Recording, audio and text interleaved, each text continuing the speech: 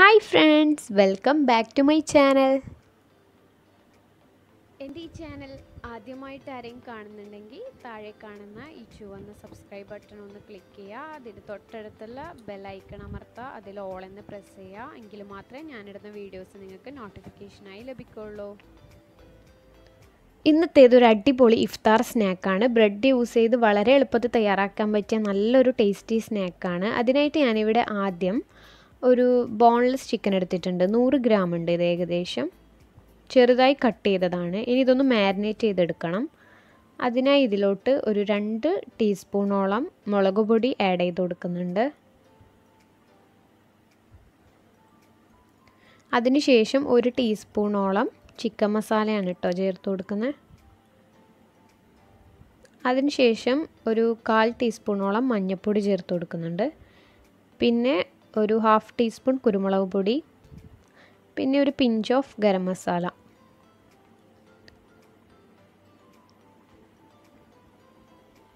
ഇനി ഒരു ടീസ്പൂണോളം ഇഞ്ചി വെളുത്തുള്ളി പേസ്റ്റാണ് ചേർത്ത് കൊടുക്കുന്നത്.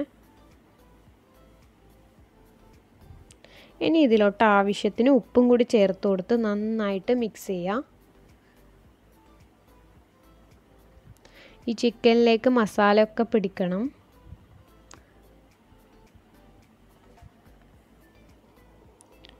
ഇപ്പോൾ ഏകദേശം മിക്സിങ് കഴിഞ്ഞിട്ടുണ്ട്. ഇനി ഇതൊരു 10 മിനിറ്റ് ഞാൻ മാറ്റി വെച്ചിട്ടുണ്ട്.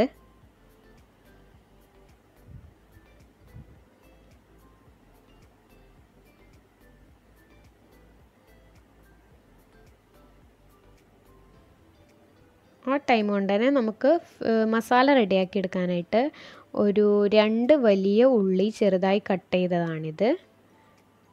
പിന്നെ ഒരു 2 പച്ചമുളക് ചെറുതായി കട്ട് ചെയ്തത്, പിന്നെ ആവശ്യത്തിന് കറിവേപ്പില, ഒരു തക്കാളി ചെറുതായി കട്ട് ചെയ്തതും എടുത്തിട്ടുണ്ട്.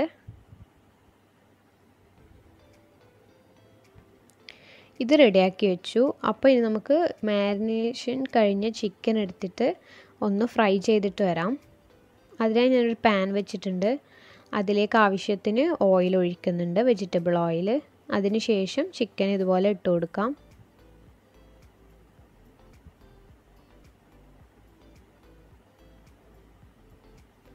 എല്ലാ ചിക്കനും ഇതേപോലെ തന്നെ ഫ്രൈ ചെയ്തെടുക്കാം. ഇത് ഒരു വശം ആയിട്ടുണ്ട്, നന്നായിട്ട് കുക്കായി വന്നിട്ടുണ്ട്. ഇനി ഞാൻ ഇത് വേറൊരു പ്ലേറ്റിലോട്ട് മാറ്റുകയാണ്.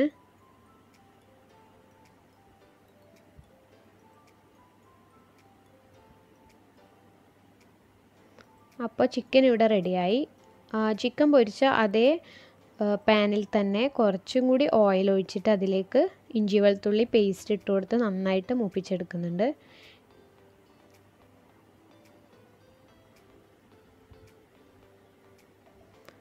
ഇതൊന്ന് മൂത്ത് വരുമ്പോഴത്തേക്കും നമ്മൾ അതിലോട്ട് പച്ചമുളകാണ് ചേർത്ത് കൊടുക്കുന്നത്. ഇനി പച്ചമുളകും നന്നായിട്ടൊന്ന് വഴറ്റിയെടുക്കാം. അതിനുശേഷം നമ്മൾ മുറിച്ച് വെച്ചിരിക്കുന്ന ഉള്ളി ചേർത്ത് കൊടുക്കുന്നുണ്ട്. ആദ്യം കുറച്ച് ചേർത്ത് കൊടുത്ത് ഒന്ന് മിക്സ് ചെയ്തെടുക്കുകയാണ്. അതിനുശേഷമാണ് ഞാൻ ബാക്കിയുള്ള ഉള്ളി കൂടി ചേർത്ത് കൊടുക്കുന്നത്. അതിൻ്റെ ഇടയിൽ തന്നെ കുറച്ച് കറിവേപ്പില കൂടി ആഡ് ചെയ്ത് കൊടുത്തിട്ടുണ്ട്. ഇനി ബാക്കിയുള്ള ഉള്ളി കൂടി ഇതുപോലെ ഇട്ട് കൊടുത്തിട്ട് നന്നായിട്ട് വഴറ്റിയെടുക്കാം. ഉള്ളി നല്ല രീതിക്ക് തന്നെ വഴണ്ട് വരണം. ഒരു ബ്രൗൺ കളറാകുന്നത് വരെ നമ്മൾ വഴറ്റിയെടുക്കണം. അപ്പോൾ ഞാൻ ഇത് ഉപ്പിട്ടിട്ടുണ്ടായിരുന്നു ഇടയ്ക്ക്. അപ്പോൾ ഉള്ളി ഏകദേശം ഒന്ന് റെഡിയായി വരുന്നുണ്ട്.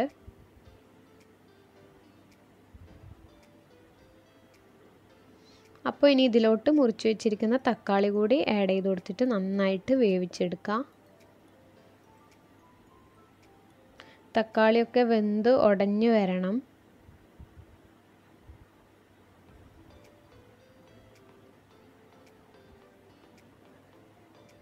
ഇതൊന്ന് അടച്ചു വെച്ച് കുക്ക് ചെയ്യുകയാണ് ഒരു 5 മിനിറ്റ് നേരം. അപ്പോൾ ഇത് ഏകദേശം റെഡിയായി വന്നിട്ടുണ്ട്.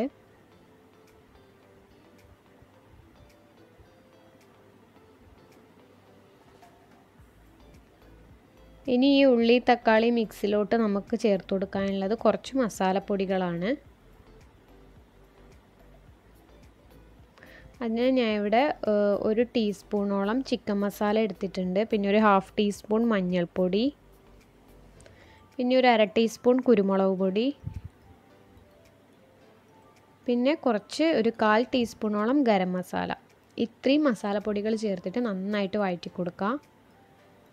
ആ പൊടികളുടെയൊക്കെ പച്ചമണം മാറുന്നത് വരെ വഴറ്റി കൊടുക്കണം.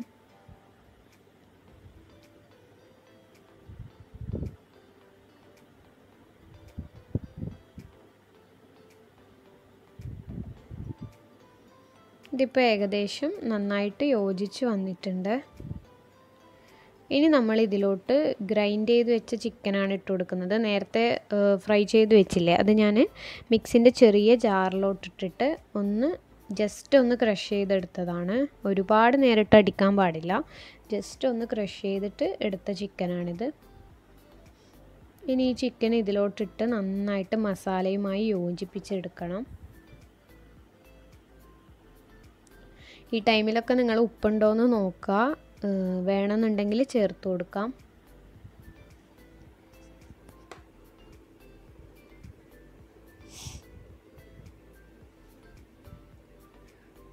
അപ്പോൾ ഫില്ലിംഗ് ഇവിടെ റെഡിയായി. ഇനി അവസാനമായിട്ട് ഇതിലേക്ക് കുറച്ച് ചോപ്പ് ചെയ്ത് വെച്ച മല്ലി ലീവ്സ് കൂടി ചേർത്ത് കൊടുക്കുക.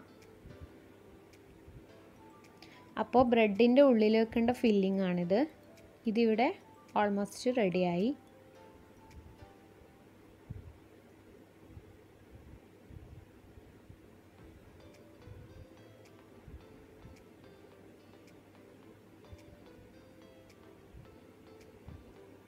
ഇനി ഈ മസാല നമുക്ക് അങ്ങോട്ട് മാറ്റി വെക്കാം.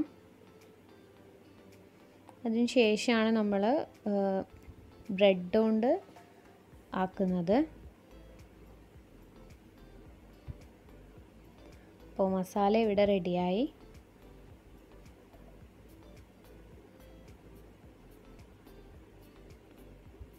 ഗ്യാസ് ഓഫ് ചെയ്യാം, എന്നിട്ട് അടച്ചു വെക്കുന്നുണ്ട്.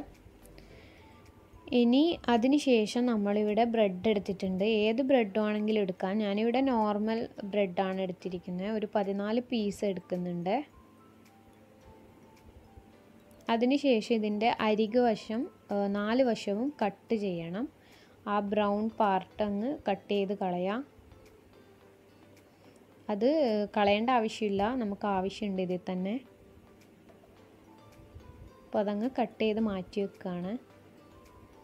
അങ്ങനെ ഈ 14 ബ്രെഡും അതുപോലെ ചെയ്തെടുക്കാം. അതിനുശേഷം നമ്മൾ ഈ ബ്രെഡിൻ്റെ അരികൊക്കെ ഒരു ജ്യൂസിൻ്റെ ജാറിലിട്ട് നമുക്ക് ജസ്റ്റ് ഒന്ന് പൊടിച്ചെടുക്കാം. ഇത് ഞാനിപ്പോൾ പൊടിച്ചെടുത്ത് വന്നിട്ടുണ്ട്. ഞാനിതിലൊരു 2 റസ്ക്കും കൂടി ഇട്ട് പൊടിച്ചെടുത്തതാണ്. നിങ്ങൾക്ക് റസ്ക് ഉണ്ടെങ്കിൽ ഈ ബ്രെഡ് ക്രംസിൻ്റെ കൂടെ ഇട്ട് പൊടിച്ചെടുക്കാം, അല്ലെങ്കിൽ ബ്രെഡ് ക്രംസ് മാത്രമായിട്ട് എടുത്താലും മതി. ഇനിയൊരു ബൗളിലേക്ക് ഞാനൊരു 3 ടേബിൾ സ്പൂണോളം കോൺഫ്ലവർ ചേർത്ത് കൊടുക്കുന്നുണ്ട്.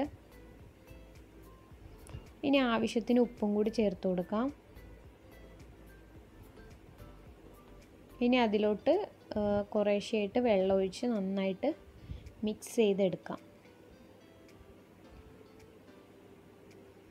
കട്ടയൊന്നും കൂടാതെ തന്നെ നല്ല രീതിക്ക് മിക്സ് ചെയ്തെടുക്കാം. ഇത് നമ്മുടെ ബ്രെഡ് ഡിപ്പ് ചെയ്യാനുള്ള ഒരിതാണ്. ഇതിന് പകരമായിട്ട് നിങ്ങൾക്ക് മുട്ട വേണമെങ്കിൽ യൂസ് ചെയ്യാം കേട്ടോ. പക്ഷെ അതിനേക്കാളൊക്കെ നല്ലത് ഇതാണ്, കോൺഫ്ലോർ കൊണ്ട് ചെയ്യുന്നതാണ്. അപ്പം ഞാൻ ഇതുപോലെ ഒരു ബ്രെഡ് എടുത്തിട്ടുണ്ട്. ഇനി നമ്മൾ ഈ കോൺഫ്ലോറിൻ്റെ മിക്സിലോട്ട് ബ്രെഡ് ഇതുപോലെ ഒന്ന് ഡിപ്പ് ചെയ്യാം. കുറേ സമയം ഡിപ്പ് ചെയ്യാൻ പാടില്ല, ജസ്റ്റ് ഒന്ന് ഡിപ്പ് ചെയ്ത് ബ്രെഡ് എല്ലായിടത്തും ഒന്ന് നനഞ്ഞിരിക്കണം. ഇനി നമ്മൾ മറ്റേ കയ്യിലിട്ടിട്ട് ഈ ബ്രെഡിലത്തെ വാട്ടറൊക്കെ കളയാണ്, നന്നായിട്ട് കളയുക. അതിന് ശേഷം നമ്മൾ ഈ ഫില്ലിങ് നടുവിലായി വെച്ച് കൊടുക്കുക.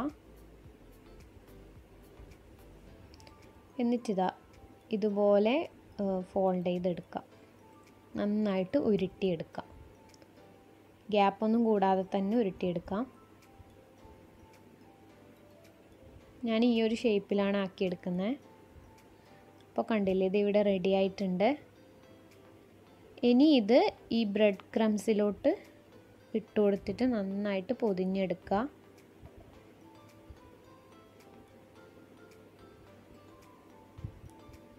വളരെ ഈസിയാണിത് ചെയ്യാനായിട്ട്, ജസ്റ്റ് ഒന്ന് ശ്രദ്ധിച്ചാൽ മാത്രം മതി.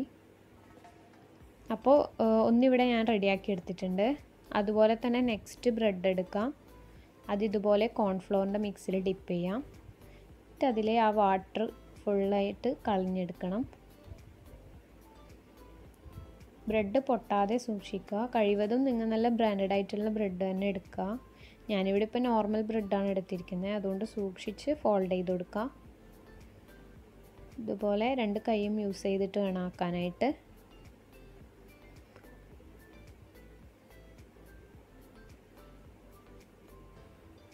ഗ്യാപ്പ് ഉണ്ടെങ്കിൽ അതൊക്കെ ഇതുപോലെ ഫില്ല് ചെയ്ത് കൊടുക്കണം. അപ്പോൾ ഇതും റെഡി ആയിട്ടുണ്ട്. ഇനി ഇത് ബ്രെഡ് ക്രംസിലിട്ടിട്ട് ഒന്ന് റോൾ ചെയ്തെടുക്കാം.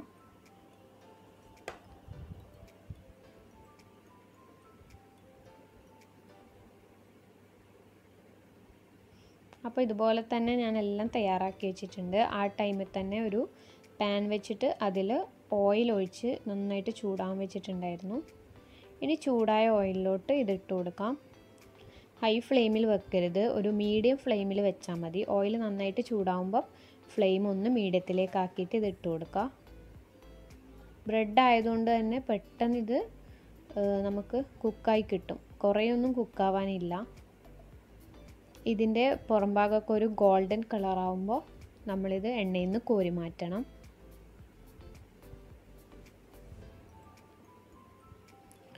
ഒന്ന് മറിച്ചിട്ട് കൊടുക്കുന്നുണ്ട്. ഇതാ കണ്ടില്ലേ, ഇപ്പം നല്ല ഒരു ഗോൾഡൻ കളറായി വന്നിട്ടുണ്ട്. ഈ കളറാകുമ്പോൾ നമ്മൾ എടുക്കണം. കുറേ സമയത്ത് വെക്കാൻ നിൽക്കരുത്, കരിഞ്ഞു പോവും. അപ്പോൾ ഇതാ ഈ ഒരു കളറാകുമ്പോൾ നമ്മൾ കോരിയെടുത്തിട്ടുണ്ട്. നല്ല ഭംഗിയുണ്ട് ഇത് കാണാനായിട്ട്.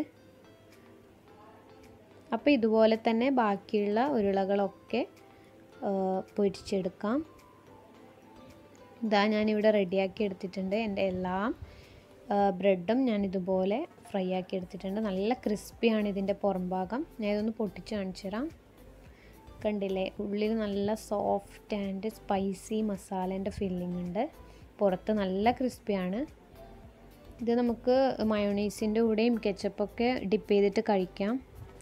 അപ്പോൾ എൻ്റെ ഈ വീഡിയോ ഇഷ്ടപ്പെട്ടാൽ എല്ലാവരും ലൈക്ക് ചെയ്യുക, ഷെയർ ചെയ്യുക, സബ്സ്ക്രൈബ് ചെയ്യുക. താങ്ക്